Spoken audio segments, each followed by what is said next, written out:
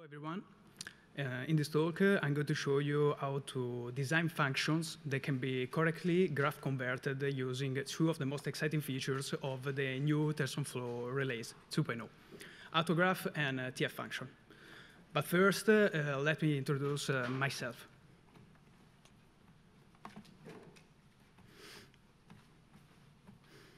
So I'm sorry. So I am Paolo Galeone. I'm a computer engineer, and I do computer vision and machine learning for a living, and I'm literally obsessed with TensorFlow. I started using TensorFlow as soon as Google released it publicly, around November 2015, when I was a research fellow at the University of Bologna, at the Computer Vision Laboratory. And I never stopped since then. In fact, I blog about TensorFlow. You can see the address of my blog there. I answer questions on Stack Overflow about TensorFlow almost daily. I write open source software using TensorFlow, and I use TensorFlow every day at work. And for this reason, Google noticed this strong passion and awarded me with the title of Google Developer Expert in Machine Learning. So as I mentioned, I have a blog, and I invite you to go read it, mainly because this talk is born from a three-part article I wrote about tf.Function and AutoGraph. And so after this brief introduction, we are ready to start. So in TensorFlow 2.0, the concept of graph definition and session execution, the core of the descriptive way of programming used in TensorFlow 1, are disappeared, or better, they've been hidden in favor of the eager execution. Eager execution, as everyone almost should know, is the execution of the computation line by line, pure typical of Python. This new design choice has been made with the goal of lower the entry barriers, making TensorFlow more Pythonic and easy to use.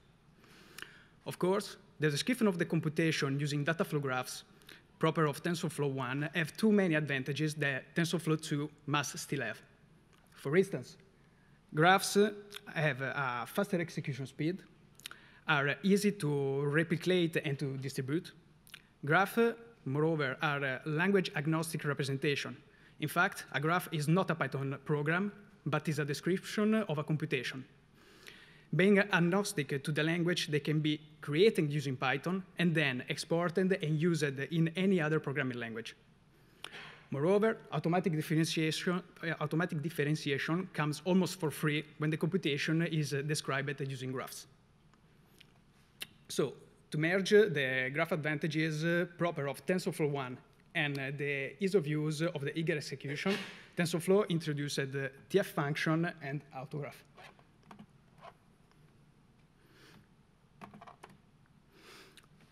So this is the signature of tf.Function, and tf.Function allows you to transform a subset of Python syntax into a portable and high-performance graph representation with a simple function decoration. As it can be seen from the function signature, in fact, tf.Function is a decorator and uses AutoGraph at default.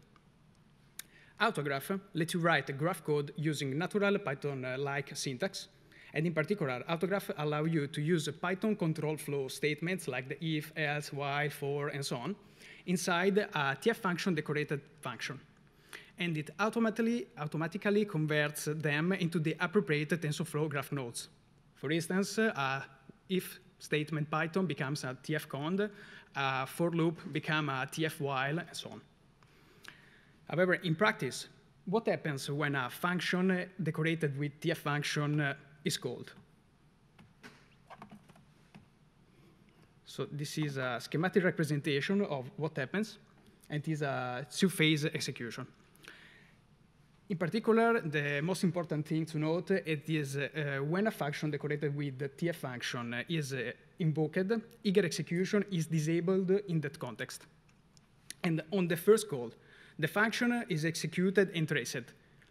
Being eager executed disabled by default, every tf. Method just defines a tf operation that produces a tf.Tensor object as output, exactly in the same way as TensorFlow 1. It's the same exact behavior. At the same time, AutoGraph starts, and is used to detect the Python construct that can be converted to the graph equivalent. So a while becomes a tf while, and so on. So once gathered all these pieces of information, we can build the graph. So we have the function trace, AutoGraph representation, and so since we have to replicate the eager execution after every single line, what happens is that every execution, every statement is have an execution order forced using the TensorFlow 1 tf control dependency statement. At the end of this process, we have built the graph. Then, based on the function name and on the input parameters, a unique ID is created and is associated with the graph. Then the graph is placed and cached into a map, so we can just have a map ID equal graph. Any function call then will reuse the defined graph only if the key matches. Of course, since tf.Function is a decorator, it forces us to organize the code using functions. In fact, functions are the new way of executing something into a session. Now that we have a basic understanding of how tf.Function works, we can start using it to solve a simple problem and see if everything goes as we described it here. So this is a problem. The problem is really easy. It's just the multiplication of two constant metrics followed by the addition of a scalar variable b. Really, really easy. So this is the TensorFlow 1 solution. In TensorFlow 1, we have to first describe the computation as a graph inside a graph scope. By default, there is a default graph always present, but in this case, we explicitly here. Then we create a special node with the only goal of initializing the variables, and everyone familiar with TensorFlow 1 should have seen this line thousands of times. And then, in the end, we create the session object, and this is the object that receives the description of the computation, the graph, and places it on the correct hardware. Then we can finally use the session object to run the computation and getting the result. So this is the standard implementation in TensorFlow 1, and in TensorFlow 2, thanks to eager execution, the solution of the problem is becoming really, really easier. In fact, we only have to declare the constants and the variables, and the computation is executed directly without the need to create a session. In order to replicate the same behavior of the session execution, we write the code inside a function. Executing the function has, in fact, the same behavior of the previous session.run of the output node. The only peculiarity here is that every tf operation, like tf constant, tf matmul, and so on, produces a tf.Tensor object and not a Python native type or a NumPy array. Therefore, for this reason, as you can see in the last line, we have to extract from the tf.Tensor the NumPy representation by calling the .NumPy method. We can call the function as many times as we want, and it works like any other Python function. So right now, we have only a pure eager function. But what happens if we try to decorate this function and convert it to its graph representation using tf.Function?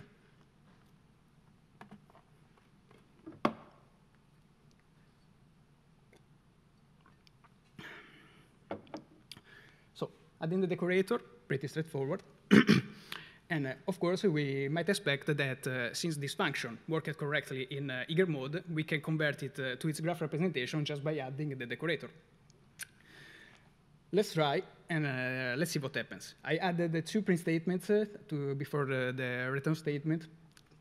One, it's a print statement executed only by Python, therefore the first one.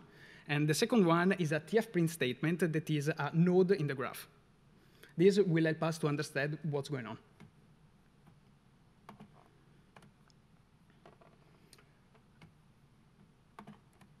So this is the first output we see on the console. When the function is called, the process of graph creation starts. At this stage, only the Python code is executed, and the execution is traced in order to collect the required data to build a graph. As you can see, this is the only output we get. The tf print call is not evaluated, since as any other tf method, TensorFlow already knows everything about that particular node, and therefore there is no need to trace their execution. Moving forward, we can see the second output. So, we got an exception. tf.Function, decorator function, tried to create variables on a non-first call. But in eager execution, this function worked correctly. So what's going on here? The exception, of course, is a little bit misleading, since we called this function only once, but the exception is talking about a non-first call. But of course, tf.Function in practice called this function more than once while trying to trace its execution to create the graph. But in short, as it's easy to understand, tf.Function is complaining about the variable object. As this first exception brings us to our first lesson of this talk. And this is the lesson. So a tf variable object in eager mode is just a Python object that gets destroyed as soon as it goes out of scope. And that's why the function worked correctly in eager mode. But a tf variable in a tf decorated function is the definition of a node in a persistent graph, since its eager execution is disabled in that context. So since the graph is persistent, we can't define a variable every time we call a new function. And this brings us to the solution of the problem. The solution is to just think about the graph definition while defining the function. So we can declare a new variable every time the function is called. We have to take care of this manually. Declaring a variable as a private attribute of the class f and creating it only during the first call, we can correctly define a computational graph that works as we expect. And in short, this brings us to our second lesson. The second lesson is that eager functions are not graph-convertible as they are. There is no guarantee that functions that work in eager mode are graph-convertible. Always define the function structure thinking about the graph that's being built. OK, so this was the first topic of the analysis of tf.Function. Now we can move forward and analyze what happens when the input type of a tf.Function decorated function changes.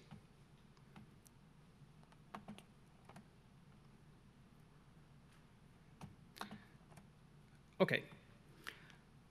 This part of the talk is by far perhaps the most important part, since tf.Function should bridge two different completely words.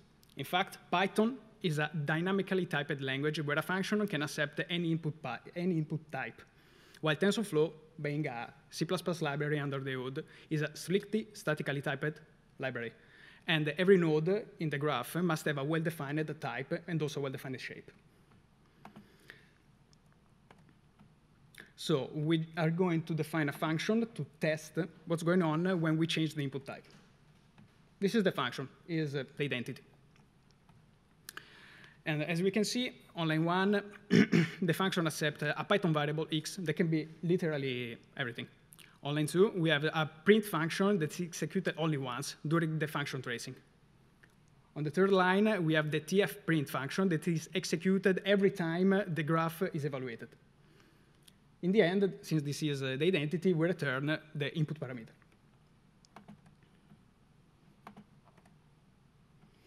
OK, this is the first test.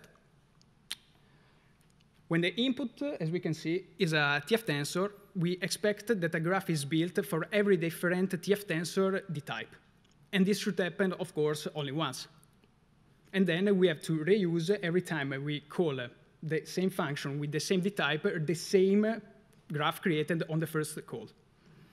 On every second call, therefore, we don't expect to see the Python execution line, but only the output of the graph execution. Let's see the output. As you can see, everything, when the input is a tf.Tensor, works as we expect. And since everything is going smoothly, we can try to deep dive a little bit inside the AutoGraph structure and check if the graph that is being built after the AutoGraph execution and the function tracing is what we think. So in short, we think that we should only contain the tf print statement and the return of the input parameter.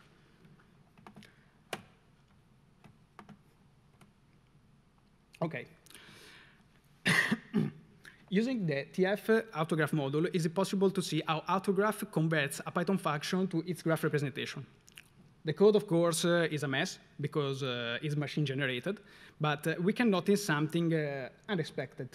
Maybe I can try to move this.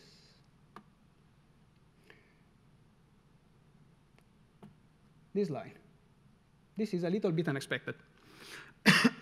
In fact, there is a reference to the Python execution inside the graph translation.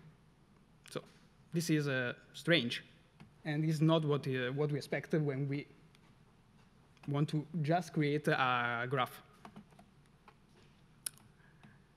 We can analyze only this part.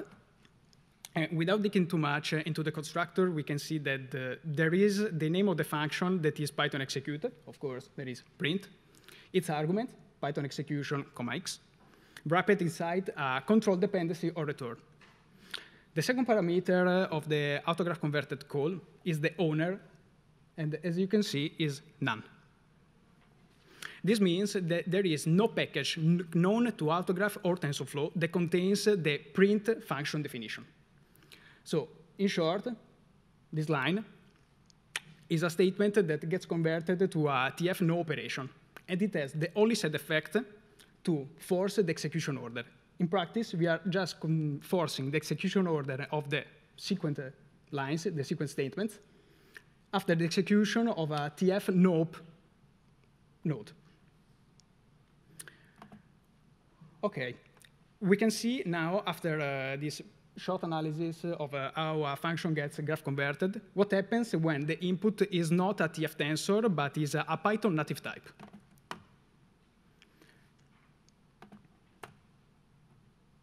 OK, the code is similar to the previous one.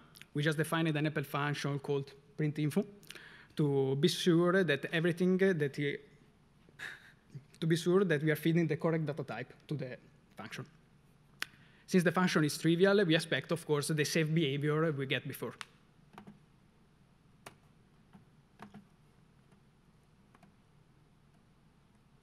OK, as we can see, now we can see what happens when a Python integer is fed as input, and something weird is going on. Of course, since the Python execution, as you can see, is displayed not only once, as we might expect, since this is a single data type integer, but it's executed twice. The graph, therefore, is being recreated at every function invocation, and this is really weird. But trust me, things are getting even worse, because now, on the first execution, we have defined two graphs for the one value and for the two value. But what happens if we feed now the same value, but with a different data type, so with a float? As you can see, the graph now is not being recreated at every invocation, but given a float input, we get an integer output. So this is no more the identity function. This is somehow broken. In fact, the return type is wrong, and the graph that is being built for the integers 1 and the integers 2 is being reused for the float values 1 and 2. So this was my phase when I discovered this. So I spent some time to figure out what was going on, and I summarized this on the next lesson. This is lesson number 3. No. So tf function does not automatically convert a Python integer to a tf tensor with the d-type expected. So since integer in Python are 64 bits, we expect a tf int 64, and so on. The graph ID, when the input is not a tf tensor object, is built using the variable value, not the type. This is a design choice of the tf function authors that I don't like that much. since it makes the graph conversion not natural, and you have to worry about this behavior. Moreover, since a new graph is being recreated for every different Python value, we have the risk of designing terribly slow functions. In fact, we can see a simple performance measurement. G is this entity function here. In the first loop, G is fed with the tf.Tensor object produced by tf range function execution. The second loop instead invokes G with 1,000 different Python integers.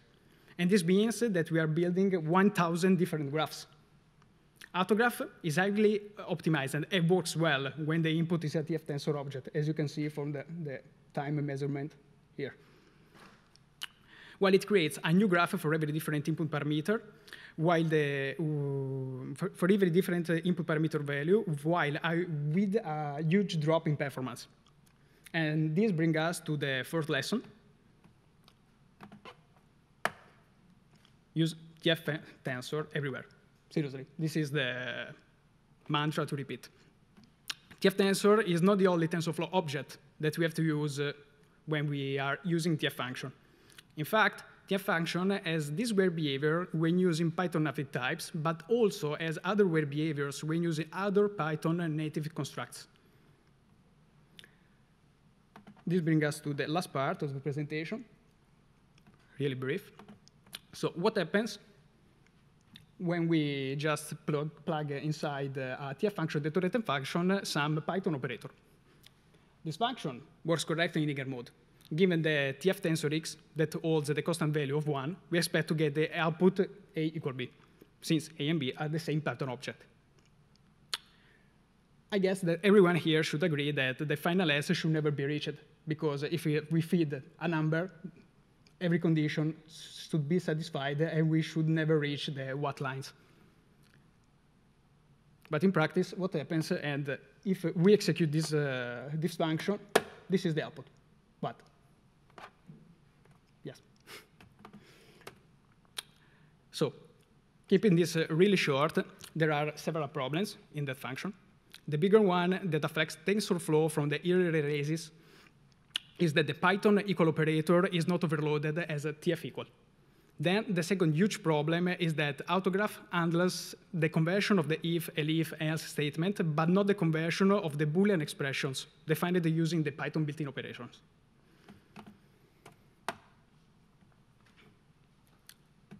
So in short, the correct way of writing the function is to use the TensorFlow Boolean operators everywhere instead of using the Python native operators.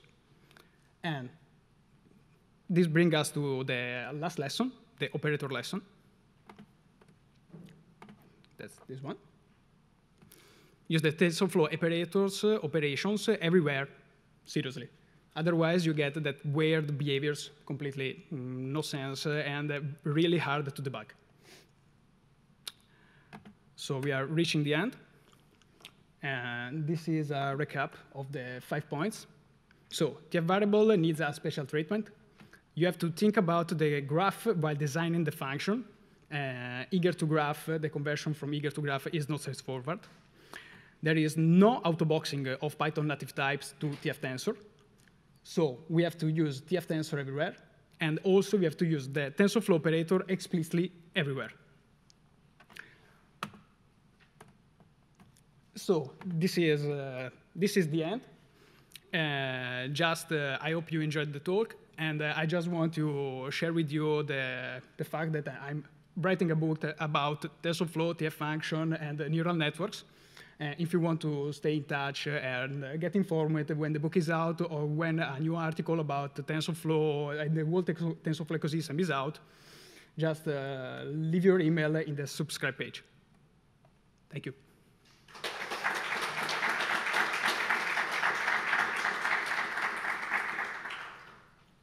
Okay, we have all our time this evening to ask you questions, because it's the last talk in this room. If no one minds, I would start with one question. So first, please put your slides after the talk.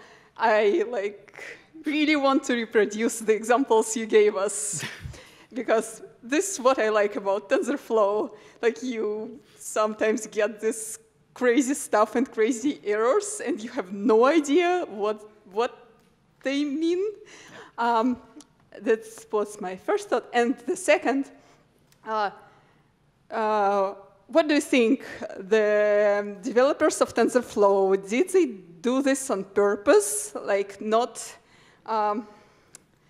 how you said, all this about less, greater, and equal operators. Did they do this on purpose to not replace them with tf much greater and so on?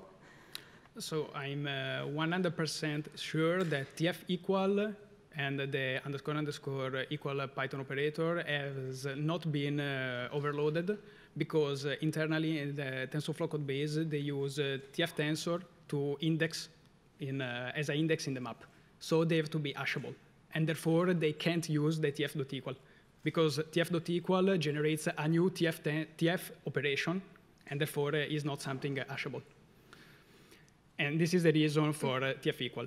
The other replacement, so for the greater, lesser, and so on, they should be converted. And perhaps they will be converted, because in the RFC, they said that, of course, in the future, we will handle this comparison. But since this is the problem of the equal operator, perhaps they can't do this. And they force us to use the tf Boolean operators for this reason. Thank you. If you have any questions, please come to the mic, because they are not detachable. So we still have a bit of time for 1 or 2 questions.